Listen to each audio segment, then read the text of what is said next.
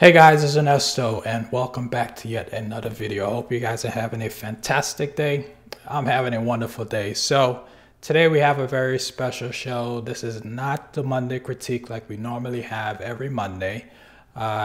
This Monday we're going to be talking all about business. In fact, actually this entire month we're going to be talking about business with respect to the live broadcast. And just a bit of a programming note. Next Monday, I will not be here. I will be in New York. So unfortunately, we won't have a live broadcast on Monday. But we will have one the following Monday, which I believe would be the 18th, if I'm not mistaken. And we're going to have a special guest as well, Photo Me Ike. He's going to be on. And he's going to be talking all about his business as well, like how he transitioned from his 9-to-5 into full-time. The purpose of this basically, guys, is to help you or give you inspiration if this is your desire. I mean, moving to 9-to-5 is not everyone's desire, but I mean, moving from your 9-to-5 to like a full-time is not really everyone's desire. But if it is your desire and you know you have some kind of a roadblock or anything like that that's stopping you from moving forward, my hope is that, you know, this particular conversations will help to push you to the next level. Okay. And our special guest is going to talk all about that. So before I begin, I'm going to just point you guys really quickly to the Facebook group. So in the event that you are here for the Monday critique, I just want to point you to the Facebook group where you can actually submit your images and stuff like that if you wanted to have your images critiqued. We're going to start critiquing those images again the new year in January. But for now, let me just show you guys where you could critique. We're going to then get to our guests, and then we're going to start talking all about transitioning from your 9-to-5 to full-time. Okay, so let me just transition here to my desktop, and we can go from there. Okay, so guys, if you wanted to submit your images for the Monday critique, there's a group specifically on Facebook called Fine Art Photography and Modeling. Now that group is not specific for critiquing, it's specific for, you know, you could share your images and get feedback from other members in the group, or just share your images if that's what you want to do. But if you want to specifically submit an image for photo critique for the Monday critique, there's a specific pin post at the very top of that group. This is the pin post right here. And you could submit your images right in the comment section in that area. So if I go to the comment section here, you could submit your images right here. And when you submit your images, we critique it, or yeah, well, because I do add on guests now. So I guess myself and I guess potentially would critique your images, and we critique it in chronological order. So like I said, if you're just joining us, we're not going to be doing a critique tonight, but we are going to be talking about business tonight. So once again, my name is Ernesto. I'm a portrait photographer based out in North Carolina. So if this is the first time you join our show, welcome. So I'm going to transition now and talk a little bit about John. I forgot when I got in touch with John. It's probably been maybe a year ago, and John could probably correct me if I'm wrong about that, but it's been a while. And I think I connected to him on actually this group, the Fine Art Photography and Modeling group. I think he posted like a composite in that group, and that's when I got notice about John's work. But the reason for this particular show inspired me. One of the videos that I saw that John put out, it was a live video that he put out, and it was so inspirational. He was talking about, you know, how, you know, working full-time, you know, is for him, you know, was really, really great, but is not an easy thing. You know, doing a full-time doing photography full-time is really not an easy thing. But you know, the way he presented it, and he's going to talk about this, the way he presented it, it fired me up, and it inspired me to basically do this series for December. I would show the video to you guys here on Facebook, but you know, it has some music in there and YouTube might pull it. But I'll put the link to it after the show. I'll put the link to that video in the description or in the comments so that you guys could go check it out for yourself. So without further ado, I'm going to introduce here, or I'm going to have John introduce himself here. So this is John. He is based out of Philadelphia, unless I got that wrong. Pennsylvania, Philadelphia, yeah, absolutely. So he's a photographer. He does video. And what else don't you do, man? You do a whole bunch of stuff. What else don't you do? Music, a little bit of everything, man. Yeah.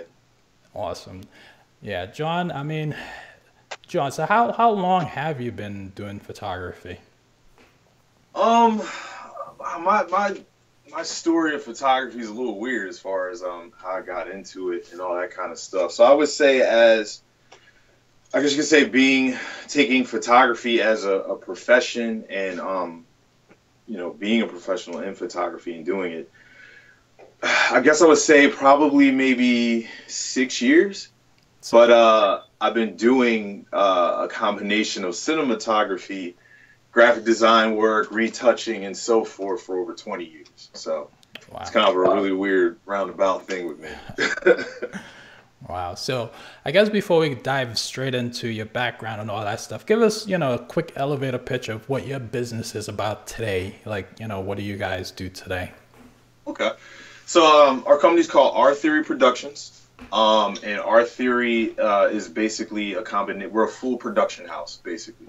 Boutique, I should say, production house. There's much bigger production houses than us, but we're pretty good in size in what we do here. So basically, we handle all forms of production, marketing, and advertisement. So that's everything from audio recording, audio mixing and mastering, music production, photography, video, podcasting, any type of media type of work. It just all depends. We do marketing and advertisement. Shout out to one of my business partners. His name's Kevin Sutton, Big Apple, as everybody calls him. And Kevin does a combination of marketing, publicist work, and so forth, and so on. And through that, we work with a slew of a little bit of everything from major companies like French Toast, Ed Hardy, Affliction, Def Jam, RCA Records, Concord Entertainment, to you know, small local clients, whether it be independent artists, music artists, independent artists themselves, creatives, photographers. It's a little bit of everything. So we kind of cover the gambit of different people that we work with and the things that we do. It just kind of all depends what kind of falls on our doorstep based on you know, network and people we know and advertisement and, you know, all the usual stuff. So wow. That's a long laundry list of stuff, man. That's pretty good. I guess one of the questions I have for you, I guess before I jump into my questions that I have for John, guys, if you have any questions that you may have about, you know, this specific topic about transitioning from 9 to 5 to a full-time, you know, drop those questions in the comments, because obviously I don't know all the questions to ask. So if you have questions, specific questions, drop those in and we're going to get to it. But I guess my question here, John, is, you know, what got you interested in photography specifically? Oh, man. Once again, a real roundabout question for me. I don't know. My history in all of this in entertainment and what led to different things in creative arts has just been a really wild, interesting story, man. I've been very, very fortunate and very lucky, and sometimes very unlucky in some of the situations that have led to my career and all the things that I've done in this. Photography kind of came around in a weird way. I've been doing cinematography for years. I went to Temple University for cinematography.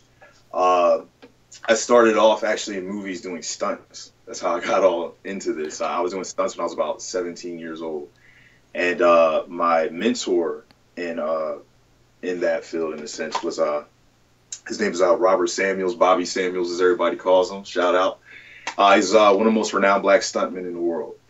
And it was weird. We met in a real roundabout way, and I met his family and so forth, and found out he was from Philadelphia, and I was this kid that was part of the international taekwondo team and all this weird stuff. And it led to me finding out about him and wanting to be in movies and banging on his door every day, and I'm not leaving till you work with me. And that led to me doing stunts. And so I did my first professional gig when I was about 17. It was a B-Boy document with Mos Def. And that was back during the Ruckus Records era. So that was a long time ago. And yeah, after that, I was hooked. I was like, yep, this is what I'm doing for the rest of my life. And in the midst of that, I was also doing art. And same thing, man. I've just been very fortunate over the years to where just people have met me, especially as a kid, and I guess just saw something in me that I didn't see in myself, and just looked out for me, man. And I've been so blessed for that over the years. And that led to Martin King. And Martin King is kind of a weird Philly local legend. He was one of the owners of Atomic Comics, which is a real famous comic book store on South Street in Philadelphia.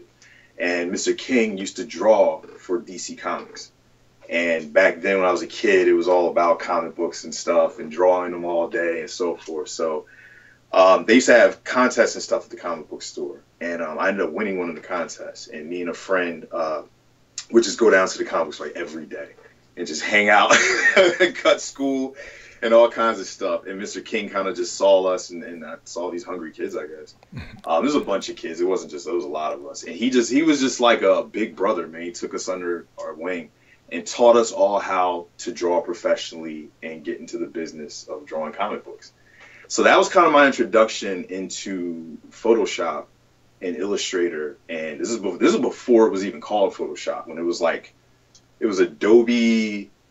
Adobe Creative Paint or something like that. It was called back then before it switched to Photoshop.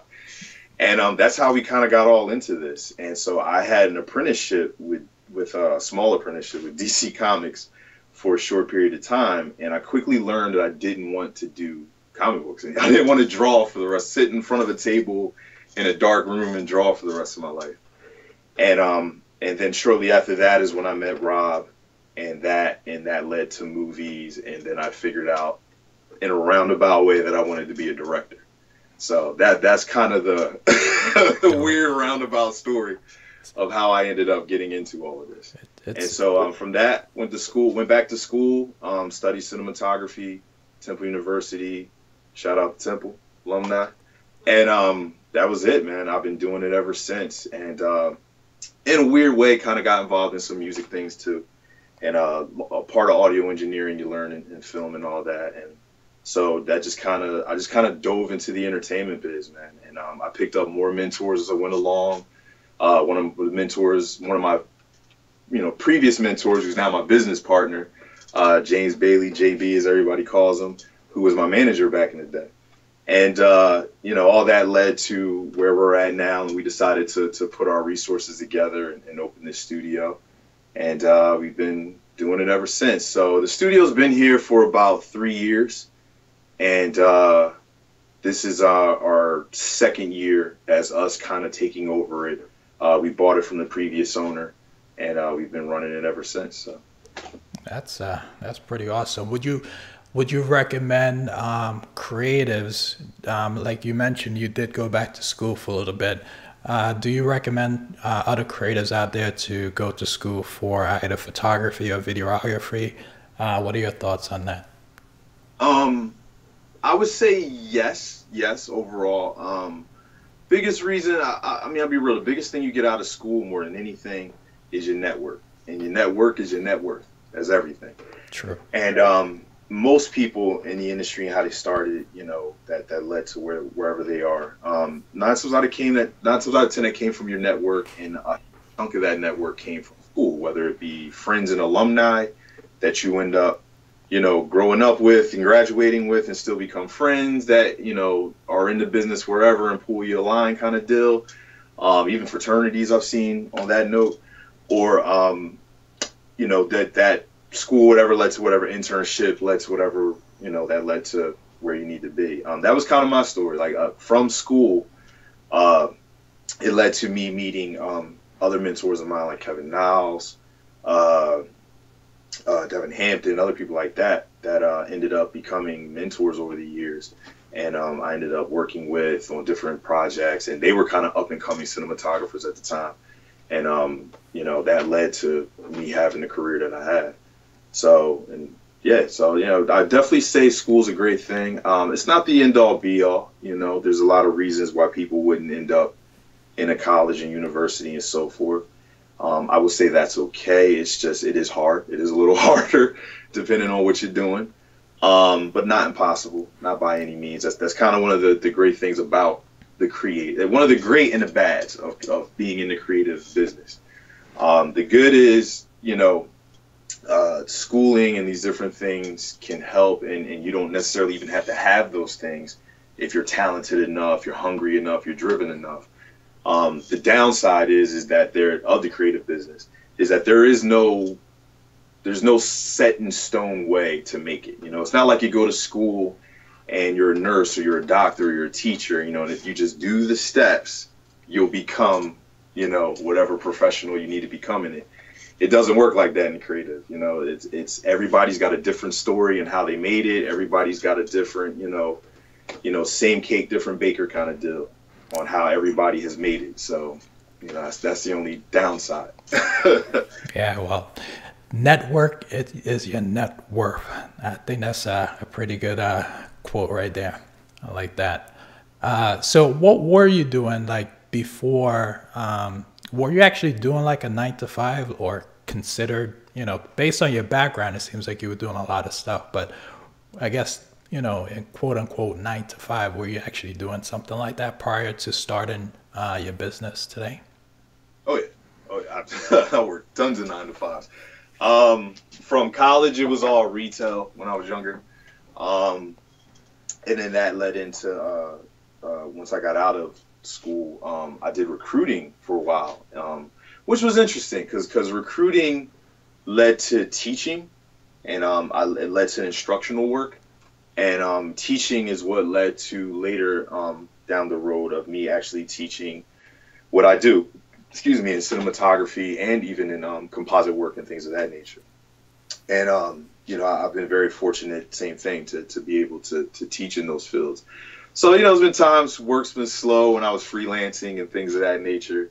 And my goal back to was always teaching and things like that. And I just felt the real passion for it that I never thought I would ever in a million years have. It's just one of those interesting things where life takes you. So off and on, I've done teaching for years. So there was a kind of a dry spell in my career where I had a major illness. This happened back in 2011. It was a rare illness called Guillain-Barré syndrome. And I literally was paralyzed for about 2 years. Wow. And it was crazy, man. I was in a coma for 4 months. I was paralyzed for about a year and a half, almost 2 years. And then even that, just the recovery of getting back to being normal again and being able to run, jump, and all that kind of stuff took a long time. So in that time period, I had to really almost kind of start over, and it opened and changed a lot of things for me in my life. Before then, I was just kind of working freelance. I was just jumping around different film sets, jumping around different stuff, and then working in between jobs, and just kind of surviving and doing my craft as much as I could. Once all that happened, it just kind of hit the reset button for me. It forced me to slow down, which kind of ended up being a blessing in disguise.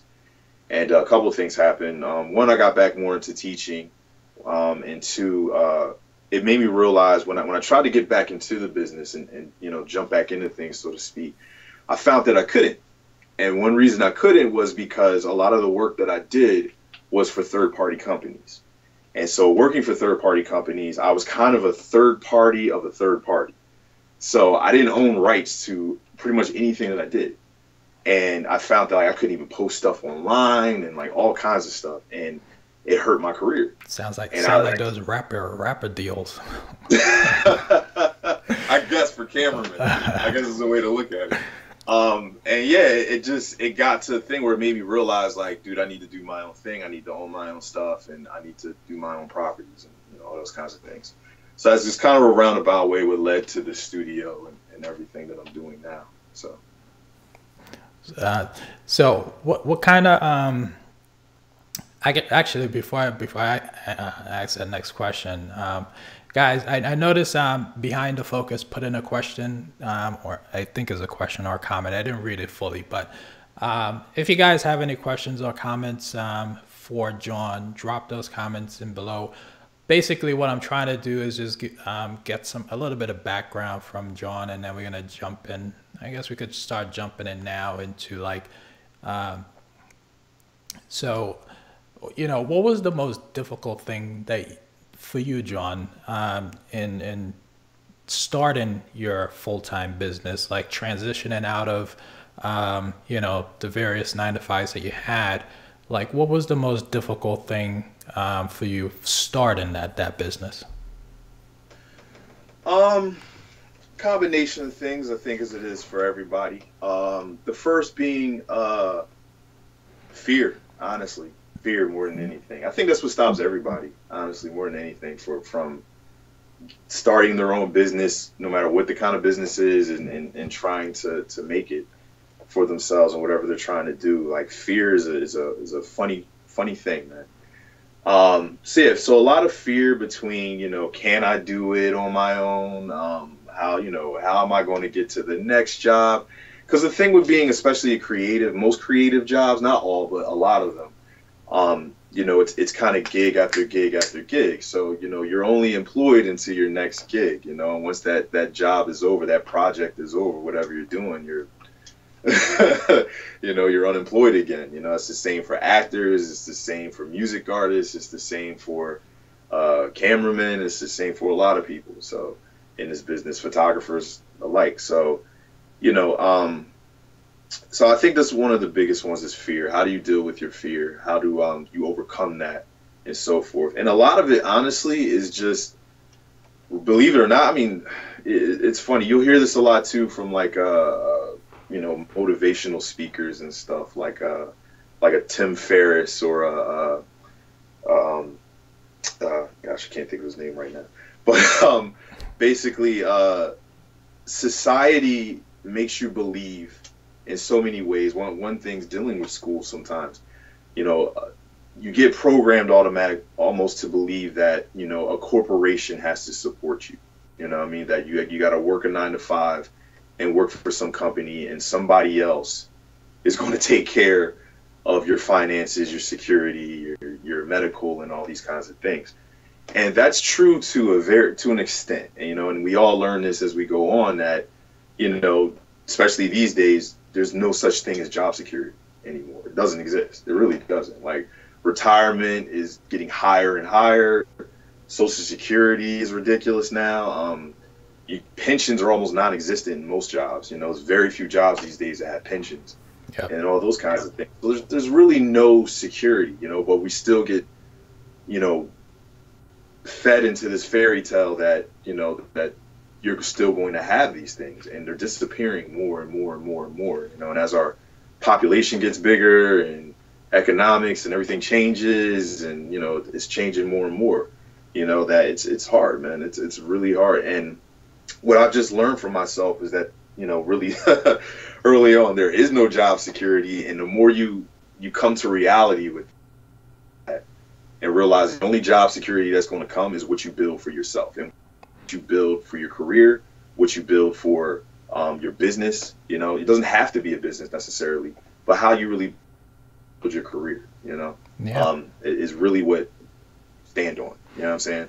Because jobs come and go, and you can get fired for anything. I mean, there's no job security anymore.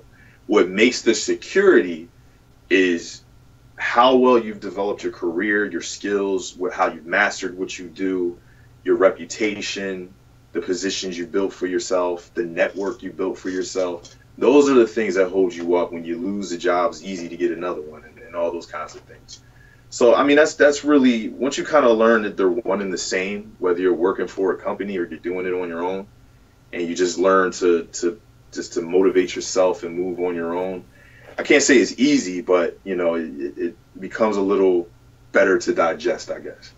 And then the rest is you just got to hustle, man. Absolutely agree.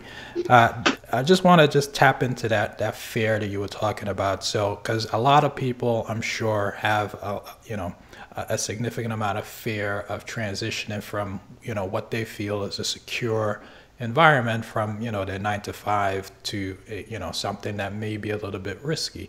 So, with that being said, like for you, when you made that transition, like did you have like like a customer base that you could rely on, or do you just have to basically say, you know what, I want to do this. I have 0 customers now, and I'm just gonna go and just get my customers and or clients and make this a reality. Like, how did you make that decision? Um, well, I guess I'll speak more for now in starting the business, because this is the first time I've ever had an overhead, which is very different than before. Before it was just me. Even when I was freelance, I could run around and do whatever I need to do. If I got to sleep on a person's couch, I get to do it, which I don't suggest. But it's very different now as far as like I'm running a business and there's an overhead and there's people that work for me, and I'm responsible for different things. And it's very different, very scarier than ever before than me doing this. And for this, I would say for me anyway, I can't speak for anybody else. My situation is a combination of regular customers and clients slash having to go out and still get and find. And I mean, the going out and getting and finding never stops. I don't care how secure of a contract or customer or whatever that you got. Every deal dries up after a while. So it's always a hustle of finding new contacts, new business opportunities, new people to work with, and so forth. And it's never easy. I mean, I can sit and give millions and millions of tips and tricks, but when it boils down to, honestly, like what saved my butt and has helped me tremendously is one, having a very sales mentality. I think that's crucial for every creative, and is not easy for every creative. A lot of creatives tend to be introverts, which can make it very hard to open yourself up and put yourself out there to meet people and all those kinds of things. I would say a good 70% of most creatives I meet are introverts. So me included, just an FYI. So overcoming that hurdle, man, is tough. I'm naturally an introvert too. I've just trained myself like crazy to get past that. So yeah, I mean that's one. The other, I would say, once again, your network, man. Like I've just been very fortunate and very, very lucky, man, to one, have great people to work with and that work with me, believe in me, trust me, and work hard with me. The other, I've just been it's been a weird thing, man. I can definitely say this, I had that most people I've met who are other creatives haven't had all their lives. All my life, from about as far as I can remember being a kid, I have always been around people who have been talented in the arts. And it's weird too, because my parents weren't. My parents weren't artists by any means or anything like that. My dad had some dealings in music a long time ago, but I didn't find out about that stuff till I was older. So it's just weird. I've just always wanted to meet people and be a part of creative communities. And without even knowing it, I did it a lot of times when I was a kid. And I just gained mentors and gained people that always wanted to work with me, allies, friends. And I would say majority of all my friends since I was a kid have been in some form of artist, creative, so forth. And not only that, have gone on to have successful careers or some type of career, at least in the business. And yeah, I've just been very, very fortunate at that. So I haven't come across where I meet so many creatives who never had that, and they struggle with that. And I don't know anybody. I've never been around anyone who's been in the creative world or does this for a living, and I don't know what to do. So I haven't had that problem, which has been very fortunate. But what I would tell people, trying to get over their fear, introvert, trying to network, trying to build all this stuff, and you hear Chase Jarvis and a lot of people say this all the time, and it's so true, man. Just be involved in your community. You gotta stick your head out, man. Stick your head out and don't be afraid for it to get cut off. You know, we're like chameleons, man. You know, it'll grow back. You know, Yeah. um, I would say that would be like one of my biggest fears is to meeting new people, like meeting people on the internet, talking to people on this camera. You know, that's all well and good, but if I have to go in a social environment, like, you know, multiple people, it's very difficult for me to engage with those people that I may not necessarily know. Um, so I guess my question to you, as a person who, you know, you also say that you're kind of an introvert as well. I know you'd kind of say stick your head out, but like if I'm in a, like if you're in a social environment like that, and you know, how do you break the ice as an introvert? Like, how do you start engaging with people and trying to pitch, or not pitch, but just have a conversation, I guess, with another person that you may not necessarily know, you know? um, there's a couple things to it. First, I would say is just practice. Honestly, practice makes perfect, man. Like I know that sounds maybe a little weird, but just, you know, I would tell most creatives and artists, because it really is, man. Most artists are really introverted. I would say, you know, just start practicing talking to people, just talking to random strangers. Even, I know that sounds crazy, but just like start having mad conversations with people that you wouldn't normally have conversations with.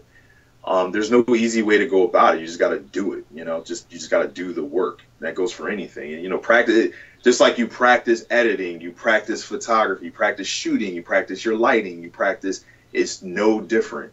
Just keep practicing. If you keep practicing and opening up to people you wouldn't normally open to, you'll eventually get better at it. It's just that simple.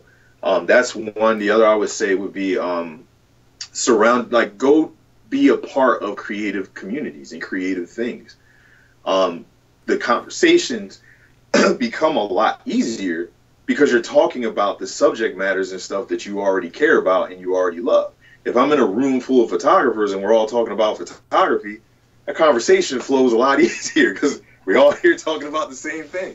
Yeah. So, you know, I would find a thing. I think the hard part is not necessarily once you're there sticking yourself out. I think that naturally happens if you're in the right environments. I think the problem is actually going to those environments, putting yourself out and doing that. And as far as that goes, there's really no easy answer, man. Everybody's different. Everybody's got different fears. The biggest thing I can say to that is one thing I see sometimes, not always, but sometimes, some of it's conditioning, social conditioning that you got to learn is not true and not a reality, and you got to break in a sense. For instance, I come from Philly. You know, I was for the most part born and raised. You know, I live different places here and there sometimes, but for the most part, I'm a Philly native. And I'll never forget a friend of mine in film class. She made a film that actually won an award, and she went on to become a pretty known filmmaker.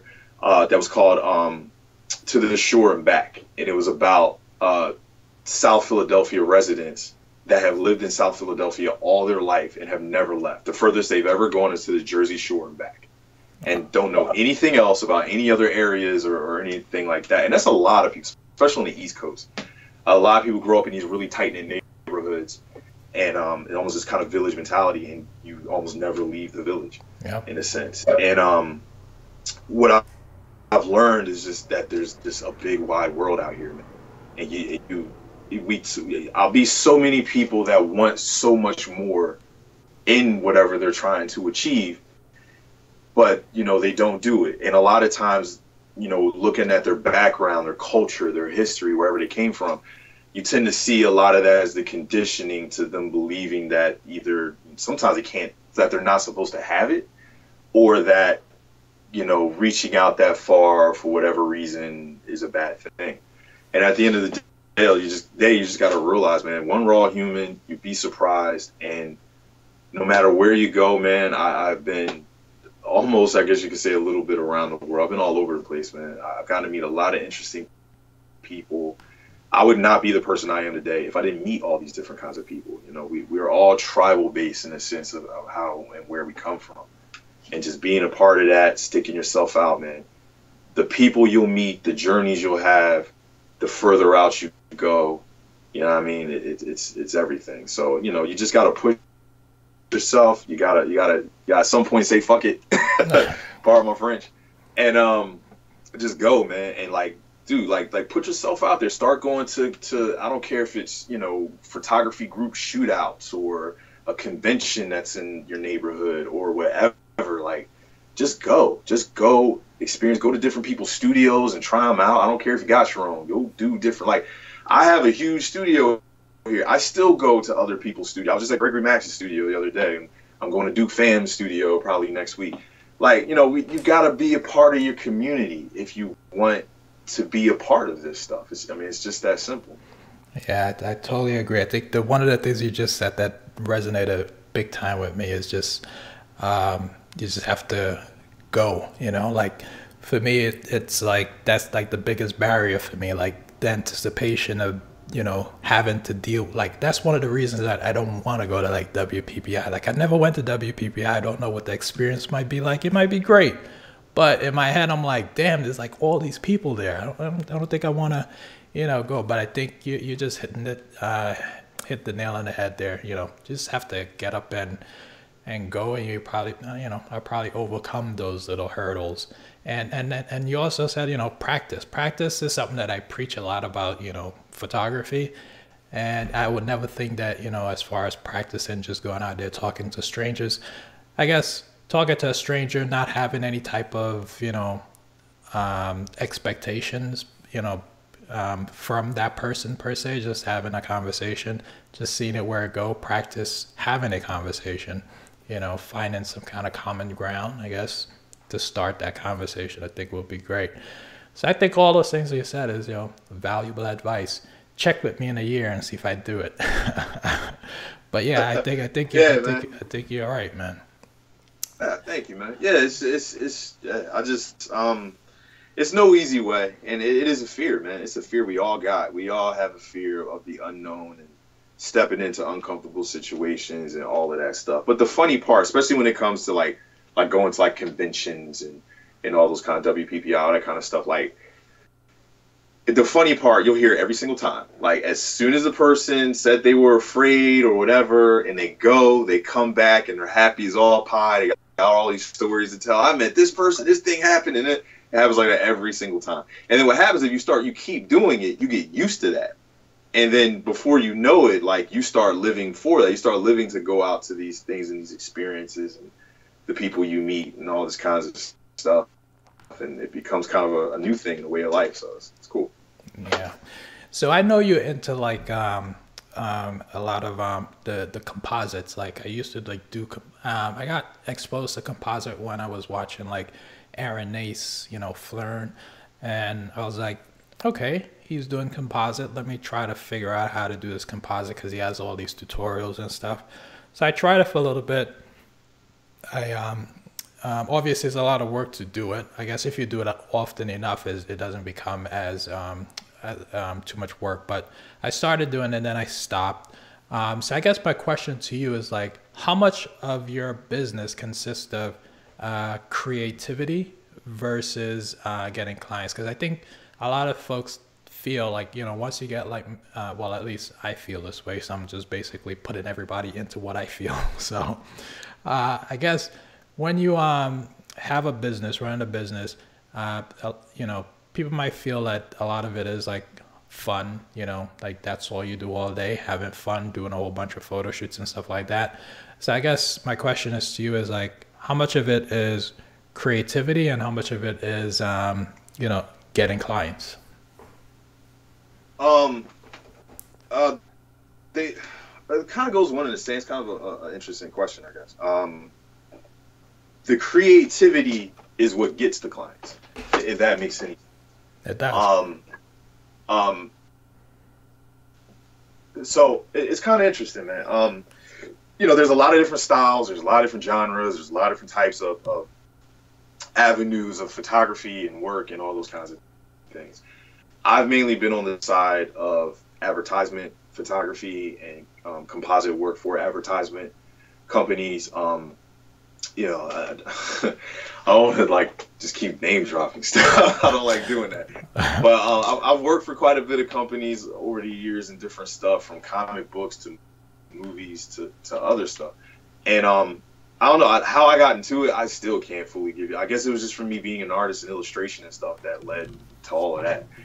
And I've been doing Photoshop since Photoshop was created. But yeah. So, but I mean, besides that, the best thing I can say for any photographer out there, I don't care what your style is. I don't care what you're doing. I don't care if you're a journalistic street photographer, if you're a fashion photographer, if you do portraits. I don't care what it is at weddings. I don't care.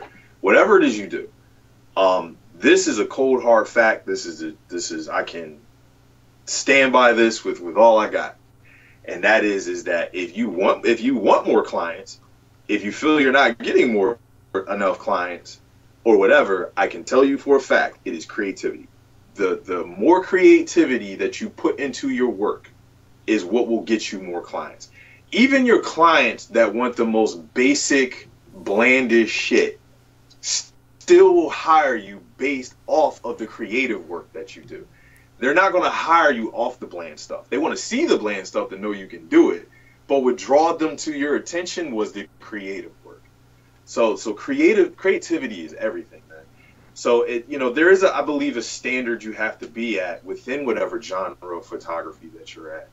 But past that standard, it becomes creativity. And once you kind of hit that mark of that standard of quality of where you need to be at with your work, the rest is just creativity and what spin and what twist and whatever you can put on it. That's really where your talent lies. I don't really believe that your talent lies in just shoot and being a photographer. You know what I mean? Your talent comes from your creativity.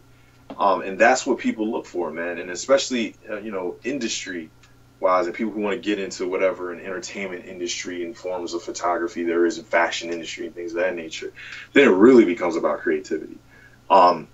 I can tell you now, man, if you want to go work for whoever, one of the top fashion agencies and all that kind of stuff, and be booked for some of the high end stuff, they're looking for creativity. They're looking for the mark, and then they're looking for creativity. And they're not hiring, and they're hiring a lot of times young people, man. I see, dude, they got like 19-year-olds and 25-year-olds and all the way up to old heads have been doing it for years. But you'd be surprised at the rosters that a lot of major agencies and firms have of creative photographers and so forth. And if you look at their work, it's all creative as shit. It's all stuff that's like, whoa, I would have never thought of that, And that's what really makes you want to hire. That's what I look for when I hire somebody. Is like, fuck, I couldn't do that, or I would have never thought of that. You know what I mean? That's what makes Hollywood and whoever you're trying to be a part of hire you. So creativity is a huge thing. So do you do a lot of personal projects to bring out that creativity, or do you put that creativity into the client that you have in front of you? Because I guess the question that I'm trying to get at here, or what I'm trying to understand, is that if you have a client in front of you, do you experiment with something new, or do you do like a new project, personal project, experiment on that personal project, expose that results to the world, and then that draws in your clientele? Like, is that the way you approach it, or you approach it differently? No, I can't say I necessarily experiment with the client. That's kind of treacherous waters right there. Only reason being is because if you're experimenting in something that you are not sure of, or you are sure you can pull off, in a sense, you can mess up that job and that relationship with that client and mess to get fired, in a sense. That's not a good look.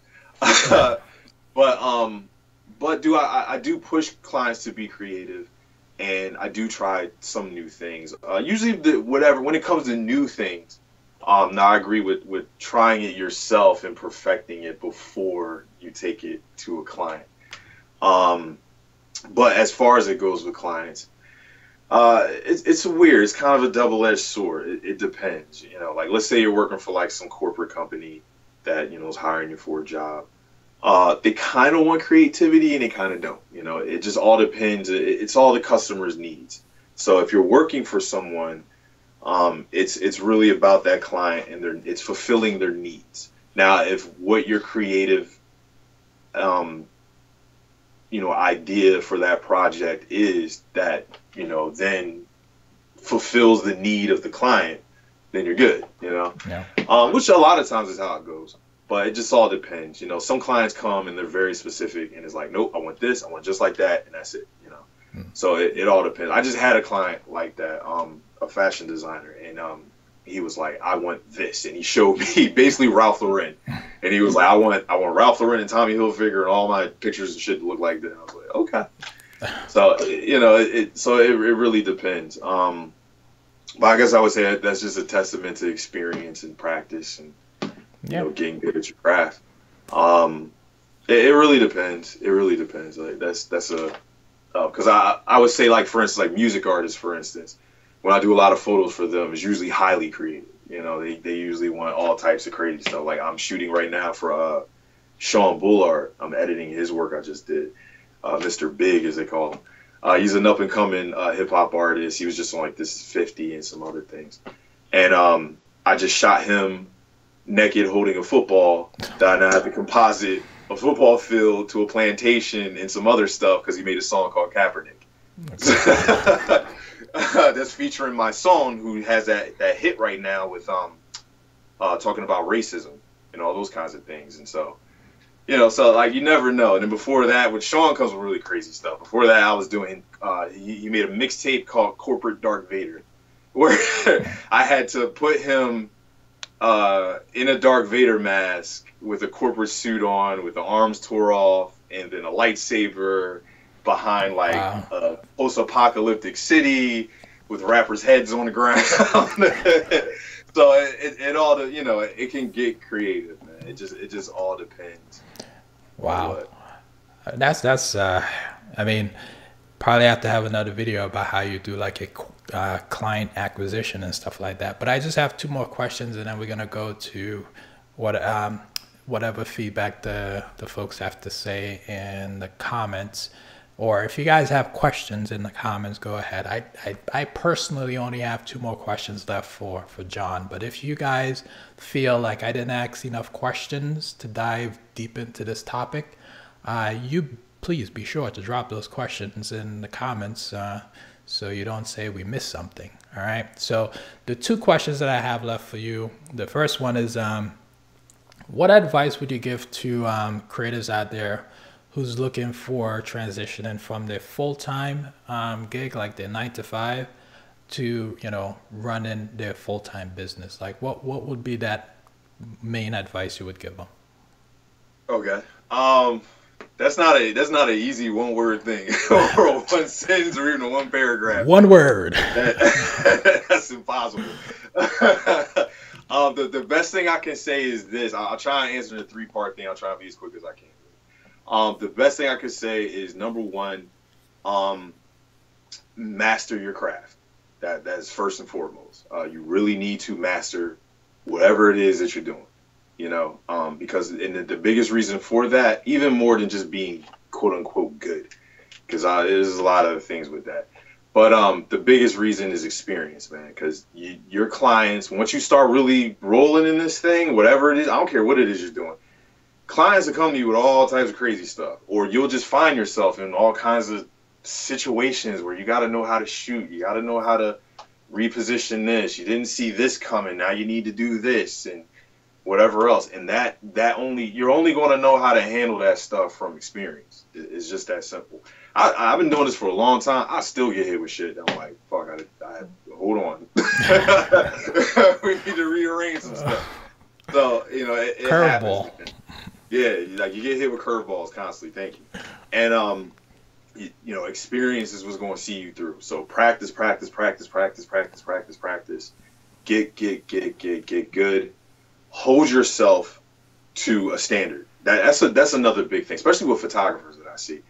I see a lot of photographers who are editing and working, but they're not holding themselves to a standard of their genre and their type of photography they're doing, to what that needs to be. And I would definitely say do that, because man, your competition, your industry, your clients, whatever it is that you're into, it has standards. There might be variations in those standards, but it got some standards. And if you ain't close to them standards, bro, like, Yeah. you can't be mad that you're not getting the type of work that you want, you know? Yeah. So all of that. So that's that. The other part I would say is back to fear, man, and the opposite, be fearless. Be fearless. You know, there was a study done years ago that was asked where they asked all these elderly people in different retirement homes and stuff. What was the biggest thing, you know, they would say about their life, and so many of them, almost all they said, majority was things they regretted and that they wish they would have did. And just, you know, you don't want to live your life like that, and to have the success you want to have in this thing, you've got to be fearless. I've been very fortunate, especially recently, to be around a lot of New York cats, and I love New Yorkers because they don't give a fuck. And they will go do, and they be like, "What? You need to get in the club? Hold on." And you know, whatever it may be. And our marketing director, Big Apple, he's very much like that. App don't give a he will make it happen. You know, not afraid to call whoever, not afraid to do whatever to make it happen. And that's the you gotta have that hustler's mentality and that hustler spirit, man. If you really want to get to whatever top echelon you're trying to get and whatever it is you're trying to do, you gotta have that hustle, man. So I try and be even more of that than I already am. So yeah, man. So yeah, be fearless. Don't be afraid to travel. Don't be afraid to go. Don't be afraid to just say fuck it. You know, dude. Think about how many times we're making money in our 9-to-5s that you could have took 1 or 2 paychecks and said fuck it and be out to wherever you're trying to go to make things happen. Yeah. You know, but we make all these excuses. Like you just gotta go. You gotta do. Just be fearless, man. Don't be afraid. And you know, it's hard. It's not easy. It's not a simple thing to say and achieve. But you know, practice makes perfect. If you practice, someone used to tell me, if you practice conquering little fears, the big ones become easier. That is an awesome quote. I think fear and success, like, you know, goes hand in hand. Like, or I should say more like excuses and the lack of success goes hand in hand. The more and more you make excuses, the less and less success you have. The more you put away your excuses, the more and more successes you will see. So I agree. Yeah, the last thing I'll say to that, third one, would be discipline. Oh yeah, that's another one. Discipline. Discipline yourself. Discipline yourself to wake up early in the morning, to you know, whatever it is, go for the run, hit the gym, whatever you need to do to start your day and get the things rolling. Even discipline yourself in editing. That's a big one, especially for photographers.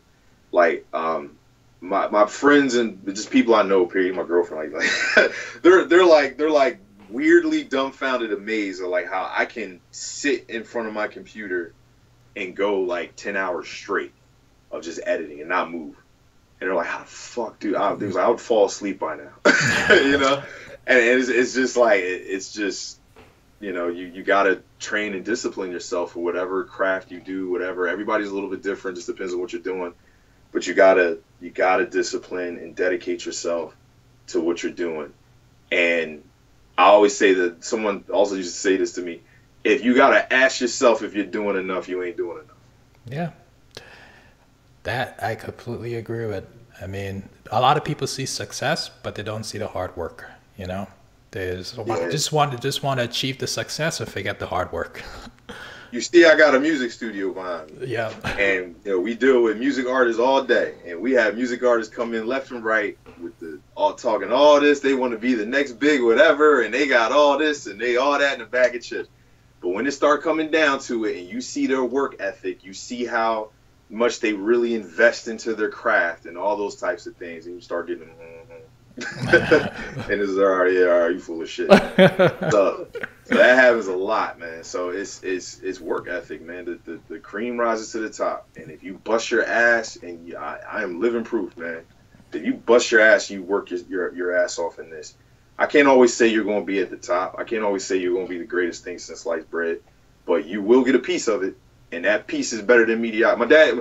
Funny enough, my dad used to say this to me, and I didn't understand it until I was a lot older. My dad used to say to me, shoot for the stars and you might get a sun. Shoot for the moon and you'll still be on Earth. Wow. And I used to sit there and be like, what? But as I got older, I realized what it meant. What it means is if you shoot for greatness, you won't always get greatness. But if you get a piece of greatness, that's better than mediocrity. Yeah. But if you shoot for mediocrity, 9 times out of 10, you're going to get less than mediocrity. Wow. It's a lot of gems you're dropping in this live broadcast. I'm going to have to rewatch this like 5 times just to digest all of it.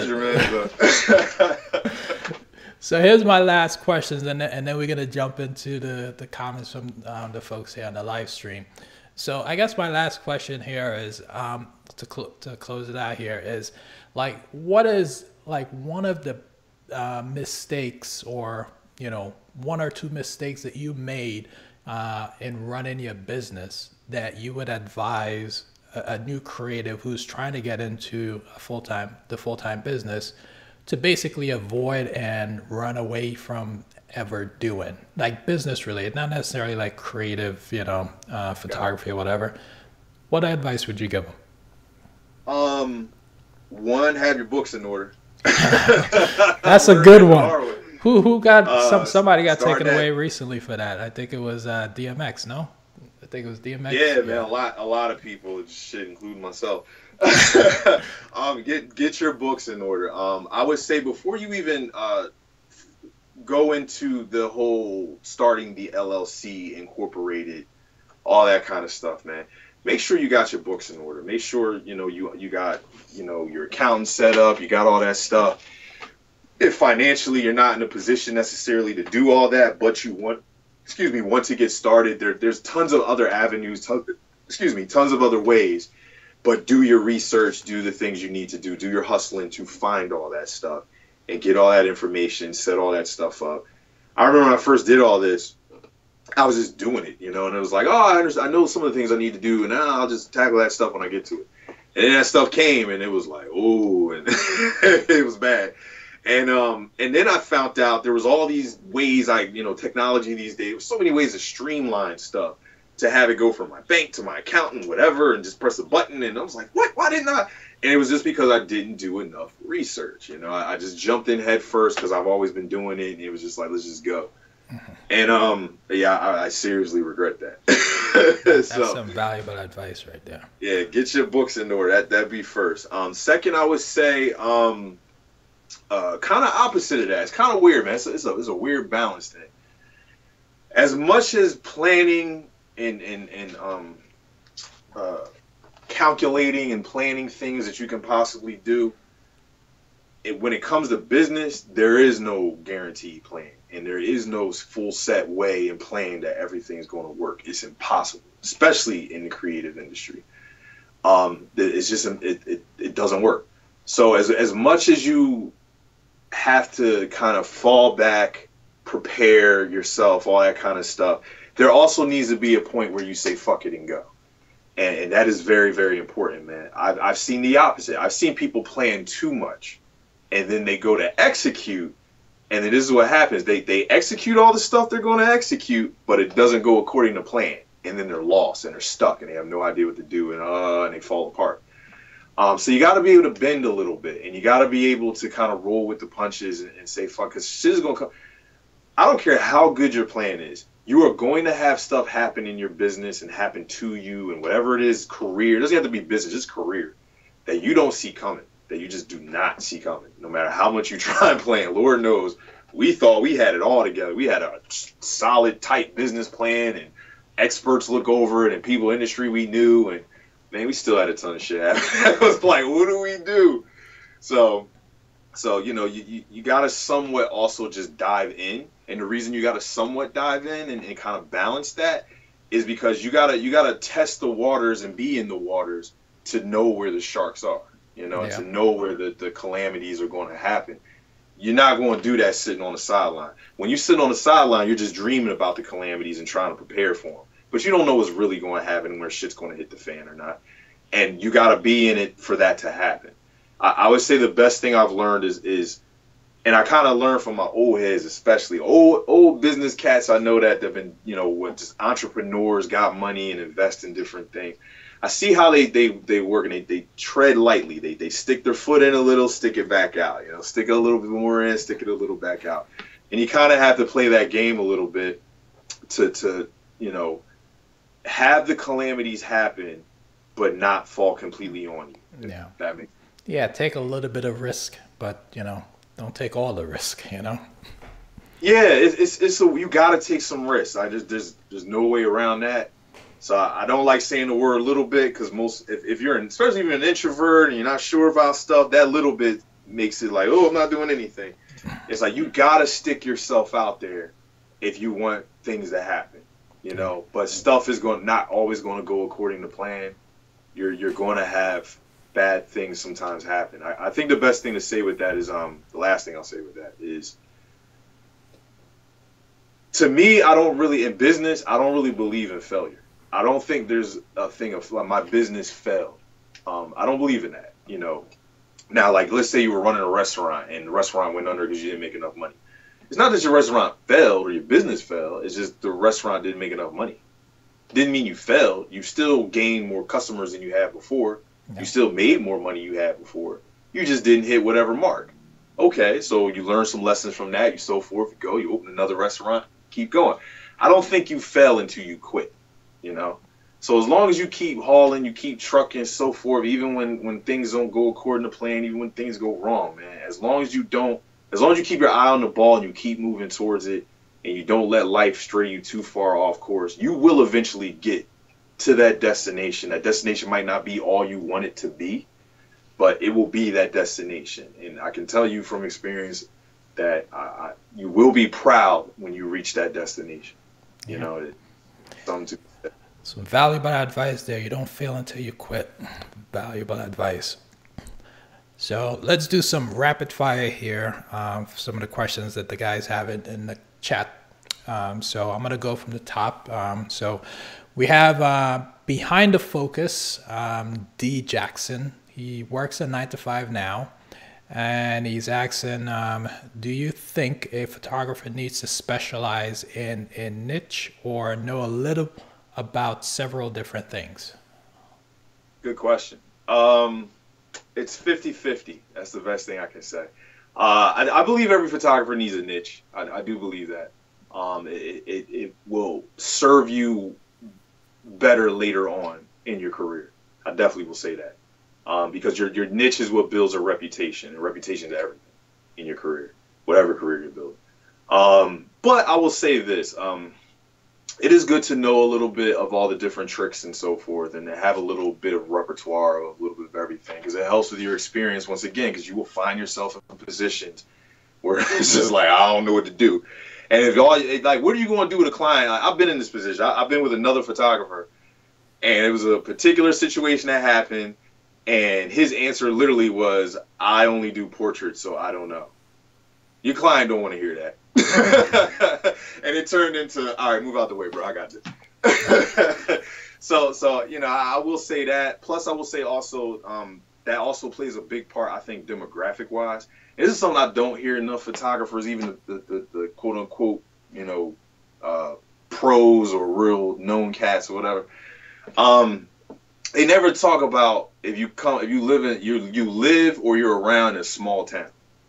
You know, you're not near one of the big entertainment cities. You're not near New York. You're not near LA. You're not near Miami. You're not near Chicago. You're not near Atlanta. You know, it's like you're in bumblefuck wherever. Like, what do you do? Where you don't, to have a niche is not really helping you because you're not near where that niche can flourish, you know? Yeah, you can move, you know, but, you know, family, kids situation, depending you might not have that luxury. So in situations like that, I think it's good to know and do a little bit of everything, to be a little bit of an event photographer, and you're doing weddings and stuff here and there, and to be a little bit of a portrait and a little bit of a, you know, whatever, journalist or fashion or whatever, you know, then it is good to have a little bit of everything. You know, I live in Philly, you know, I'm close to New York. So, you know, I frequent back in there. I go to LA sometimes. I do a lot of work in Chicago. So, I mean, like, you know, it is what it is. But I think over time you'll get there as far as your niche. But especially if you don't know your niche, it's just do a little bit of everything, man. And you'll eventually find your way, you know. Yeah, I actually, what you just said, I never really heard of before, which is, if somebody's in a little small community that's outside of like, these city areas, um, narrowing your scope, narrowing what you do, probably won't help you that much if you're in that small of an area. Because if you're in a small of an area, some client may be looking for somebody that does maybe something that somebody else may not be offering, and if you say you don't do it, then they probably go somewhere else. So yeah, I never heard that one before. Yeah, like I've experienced that, and I've been around other photographers that have dealt with that. And yeah, man, like everybody's situation is different. So I mean, if you're in a situation where you to have a niche in, I don't know, you do some unique fashion style, you do the whole, right now we're pop the teal and orange film look, right? But yeah, but you're in a area that, let's say like now it's Christmas time and family want Christmas portraits, and like you could be making money and living off of your craft instead of going to a 9 to 5 that you hate, but you won't do it because I want to be this, and so, but you're not near that, like, like what are you going to do? So, I think it makes sense sometimes to bend and to be more flexible. I do feel there is an importance of having a niche and having your style. It is a thing, and it is a big thing. And later on in your career, it will prove to help you and see you through in a lot of ways, because it will build your reputation. And people will seek you out just for that, especially if you get damn good at it. But, not everyone's in that situation. So if you're not in that situation, like in a sense, I'm not, I find myself doing some stuff I don't normally do. And it's just because, I'm in a business that we do a lot of stuff here. So our clients are coming from a lot of different angles. Yeah. And, I have to be able to, please that client. So one minute I'm doing composite work, next minute I'm doing portraits, next minute I'm, so I just did a thing for a nonprofit where I did their video work, I did their corporate portraits, I did their commercials, I did everything, so you just never know. Yeah, totally agree.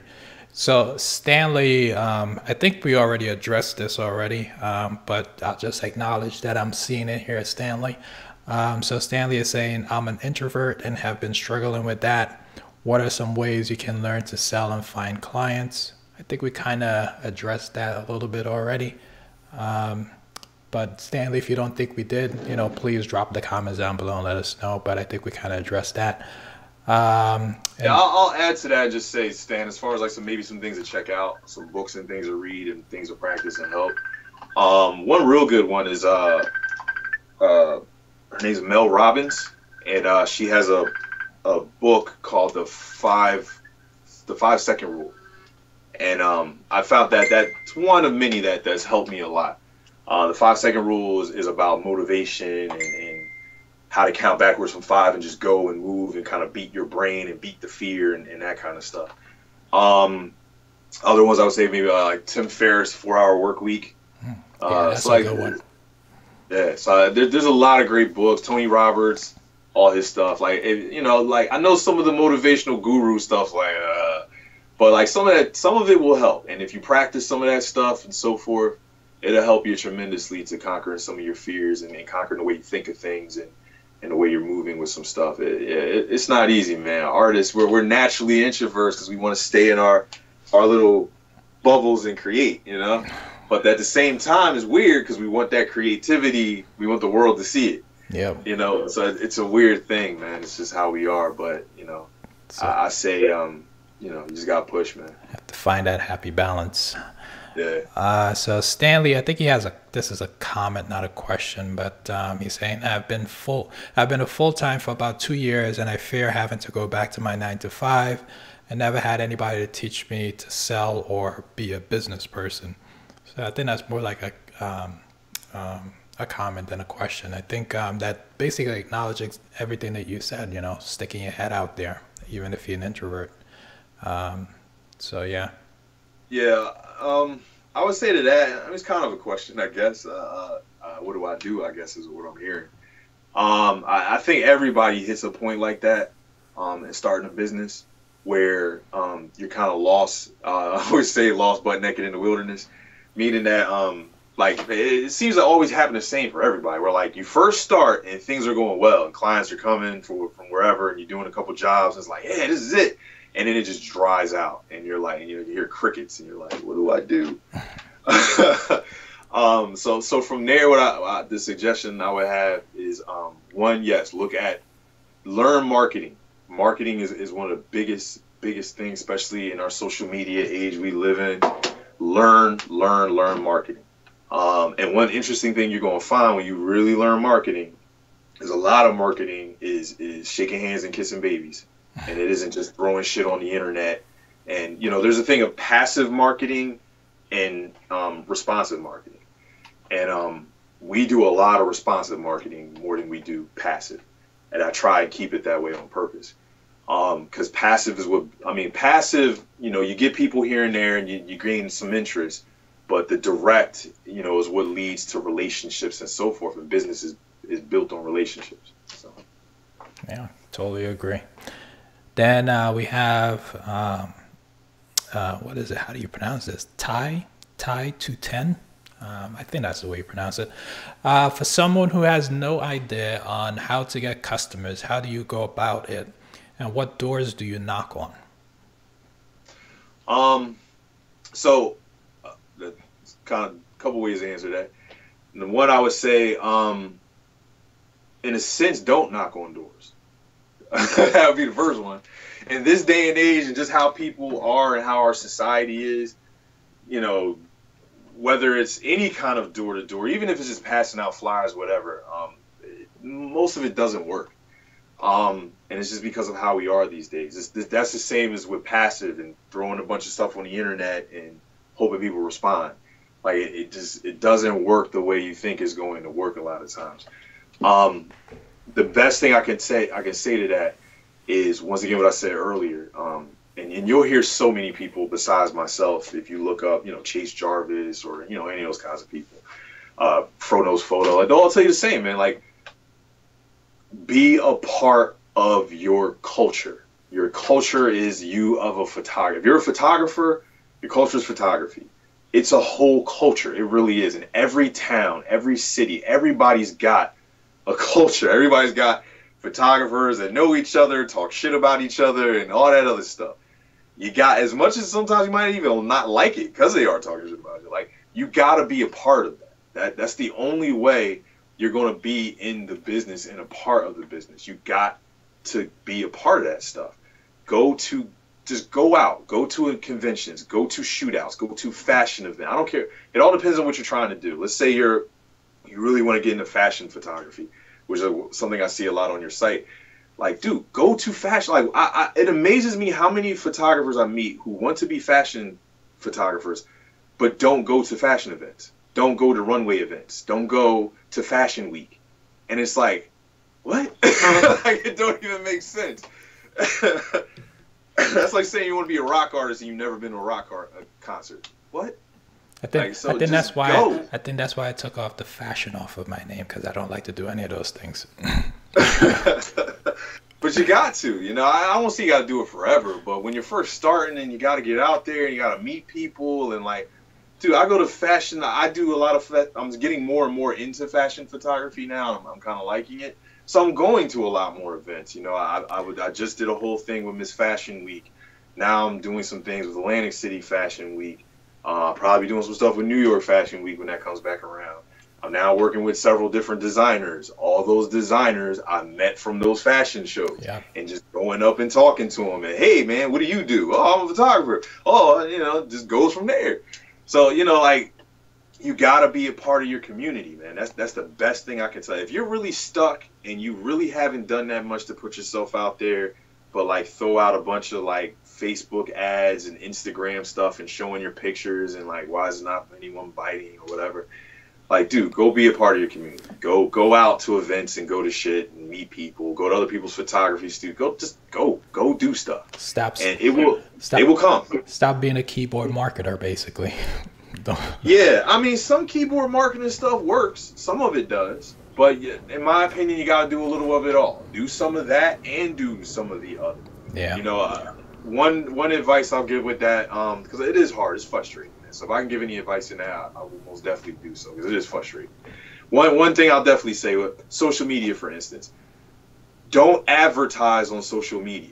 Like, don't like write like for sale and so forth and like stuff like that. Like, it doesn't really work, you know. Like, I even do it sometimes, but when I do it, it's like half-assed. I'm like, whatever, because it doesn't really work. Like, it's like 1 in 1 million I get people that actually respond to that.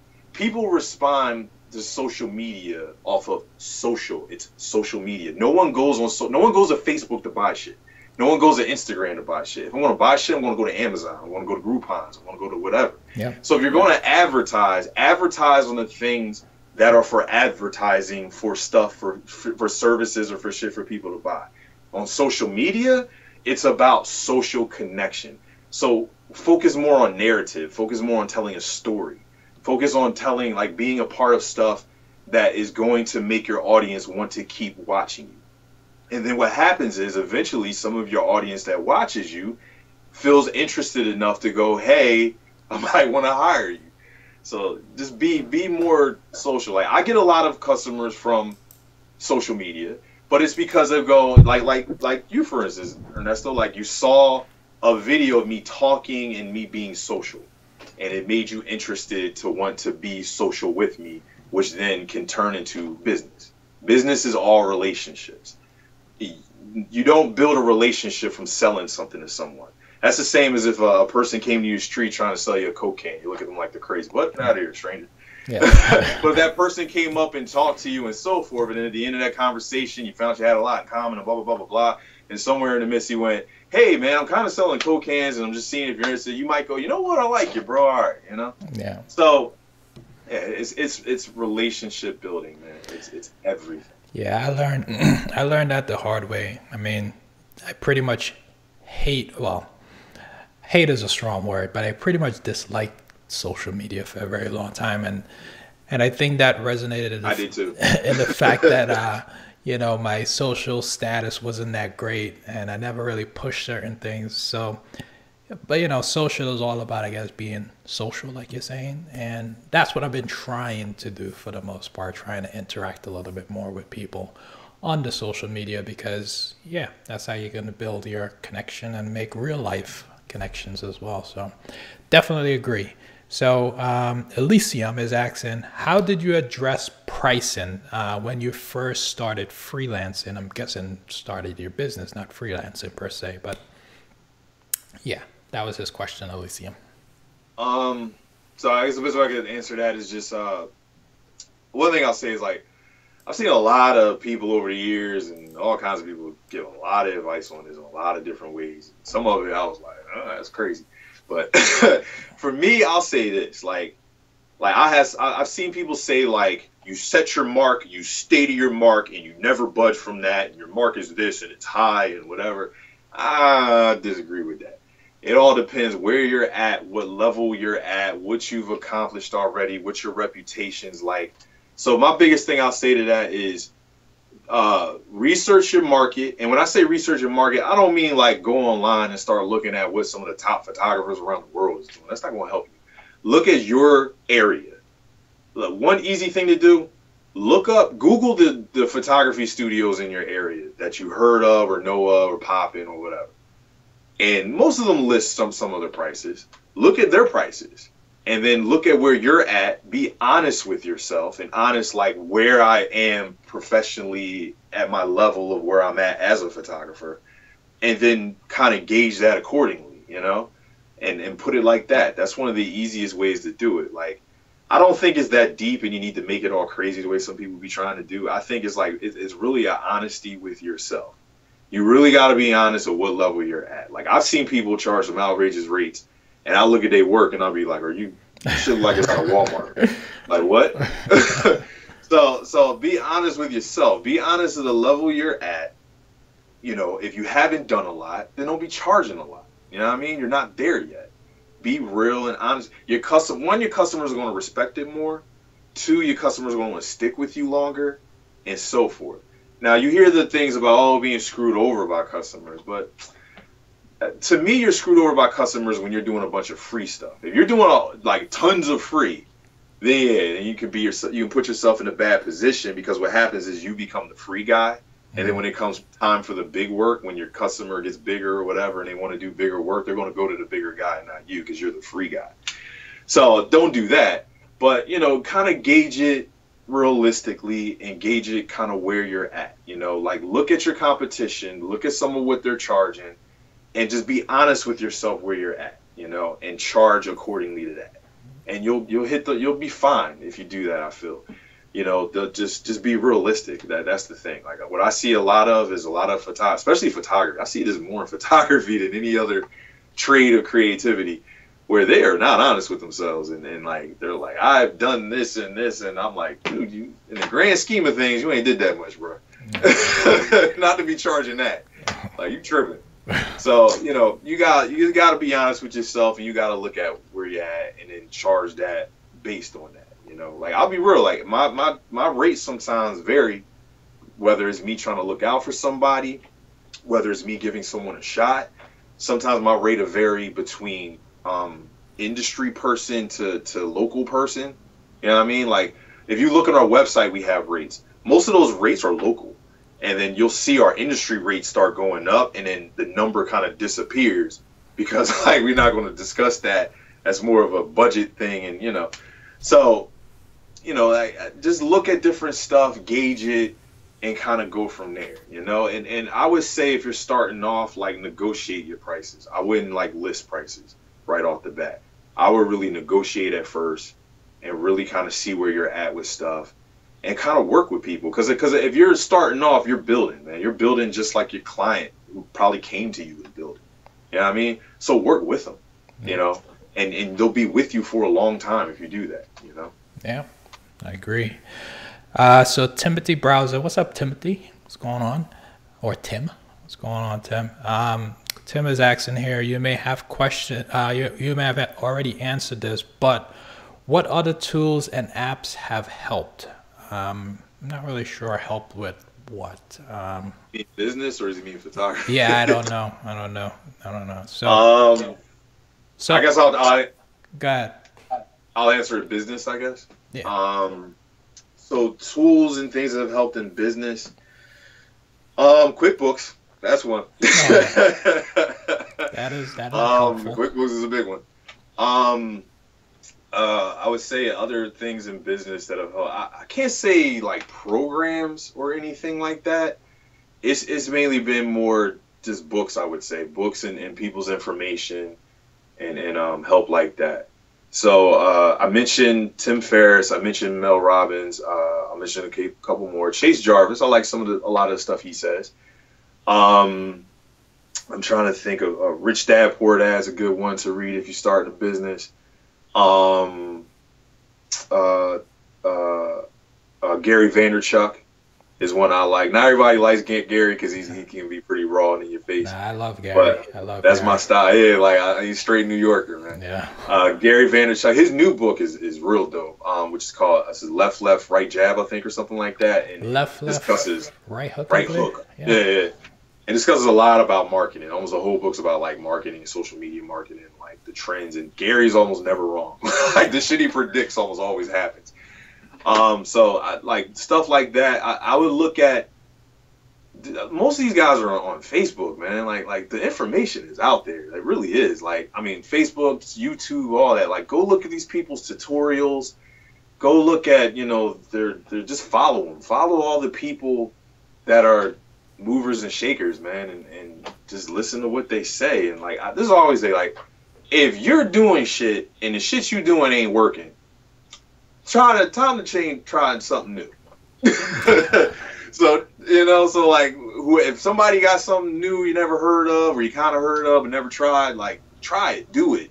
You know what I mean? You'd be surprised what may happen. So, yeah. You know, I hope that answers. No, it definitely did. Actually did clarify. He says was business, and he clarified also the book is called Jab, Jab, Right Hook. So if you guys want to go get that book.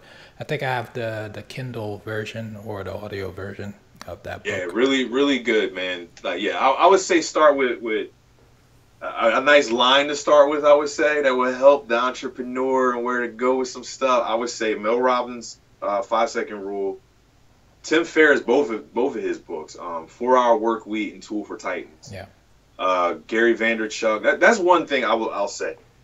One thing one of my mentors got me on real big, he's a real estate mogul guy, was read 3 books a month. Read 3 books on how to improve yourself and what you do a month. And that is something I try and stay to no matter what.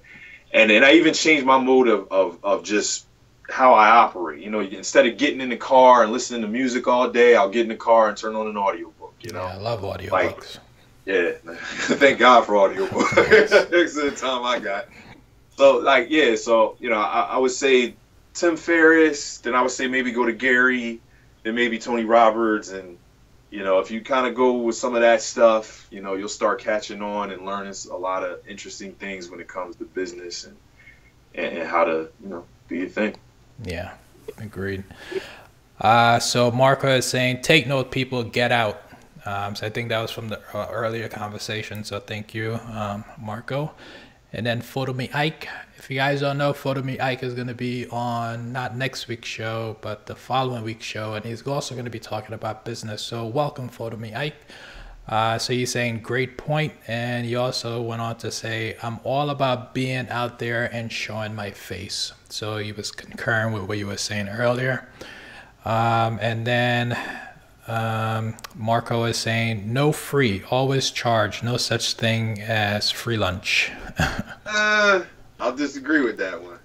I'll disagree with it. So, yes and a no to that. That's a yes and a no. I think there's a balance with that. Like, there is some free that will help you later. I can't lie. There's some free I've done for people that have turned into some big things later. So you gotta gauge it, you gotta judge it. It's not easy, you know. You don't want to get screwed over, all that kind of stuff.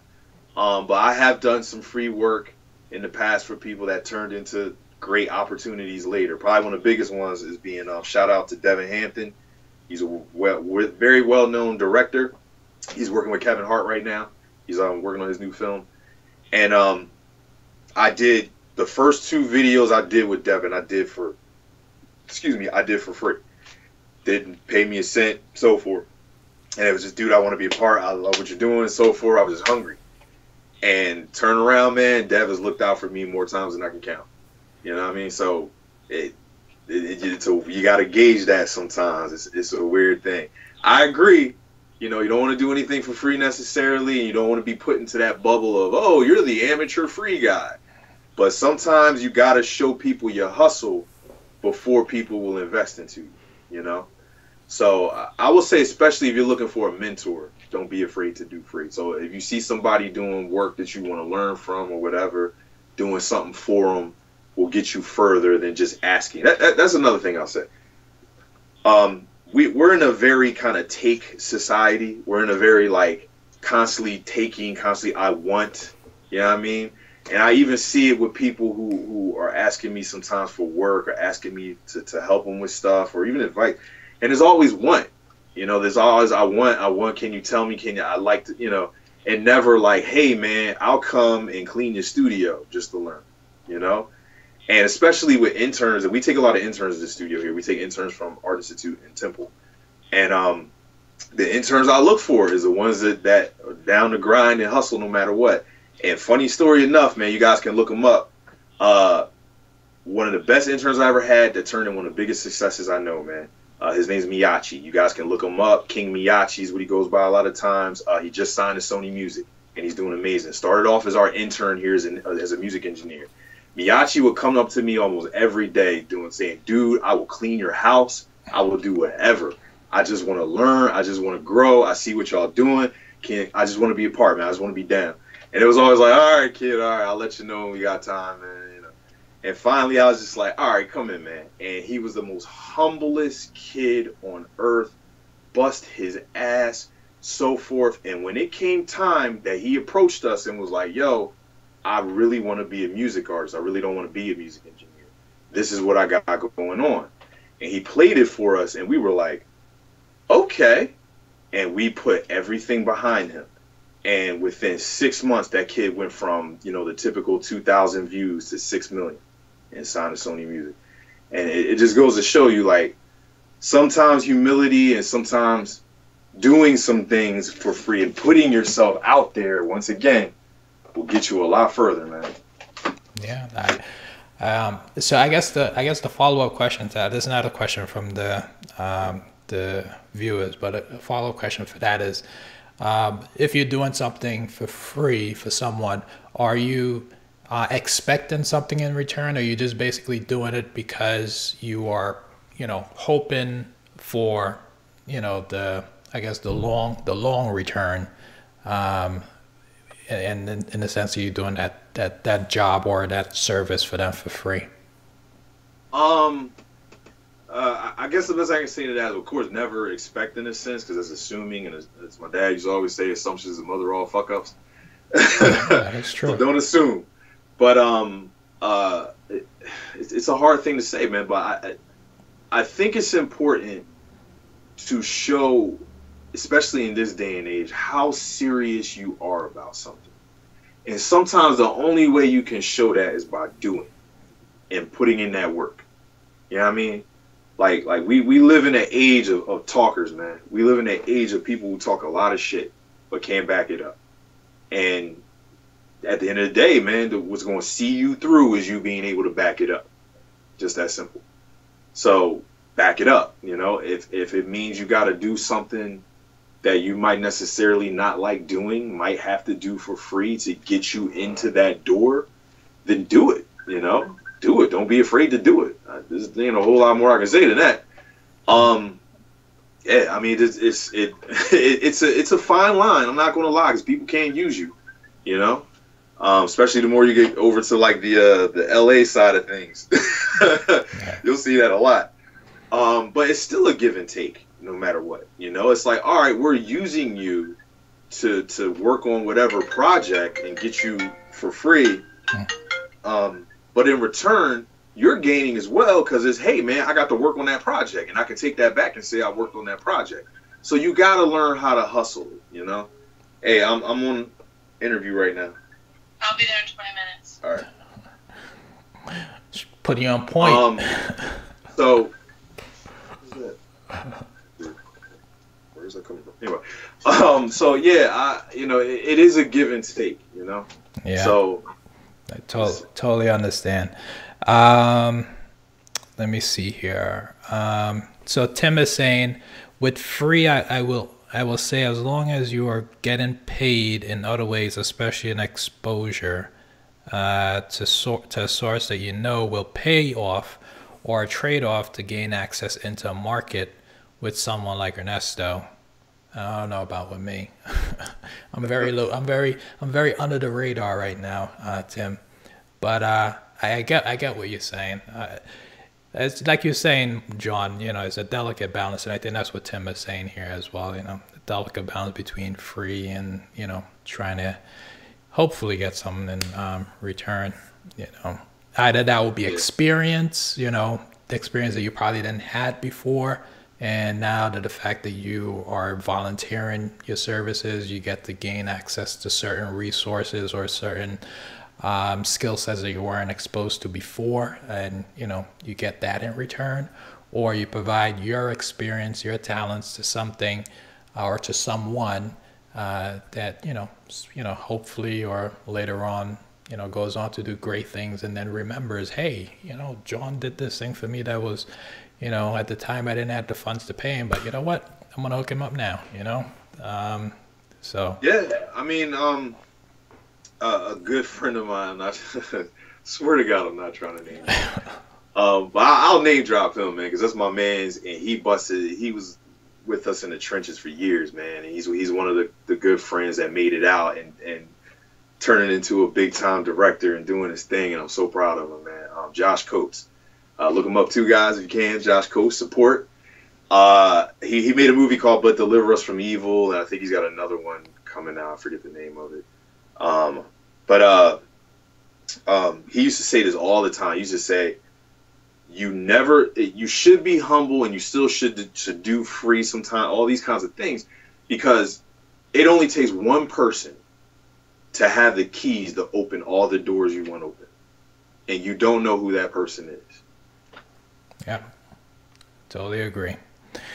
Guys, I put all of John's contact details and social media details in the description of this video. So if you want to go follow John, you could go over to his Instagram, his Facebook, his business page, and you go check it out. I don't know if, John, you accept visitors to your studio, but if you're in Philly area and you want to say hi, he's out there. So we do all the time. So there you go. He would accept another intern. I don't know about that. We got enough of them right now. So, man, John, I sincerely appreciate your time. I didn't expect it to go this long. I thought it was going to be done by an hour, but you had so much valuable information. It was very on point. I hope everyone, got something from this interview.